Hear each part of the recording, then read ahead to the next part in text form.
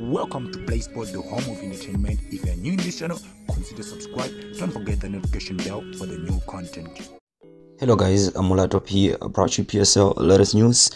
Guys, as we know, Kaizer Chiefs, they're gonna play against Richards Bay, as we saw them last week playing against Orlando Pirates, winning 1-0 with the mistake of Olisanta, and we saw Dupree's made some runs over there and he stripped his leg. And then guys, today the bad news is that Dupree's is ruled out. He won't be available today versus Richards Bay due to injury. That is the injury which came late, guys, on our ears. So we just wish the best. Maybe they're gonna replace him with Sehota or else with another player which is better to handle his position.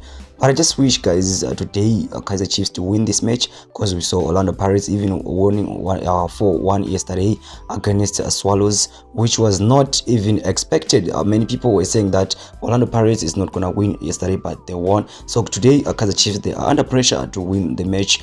I don't know, guys. You can leave the prediction on the comment box. I will see you on my next lovely video. Peace.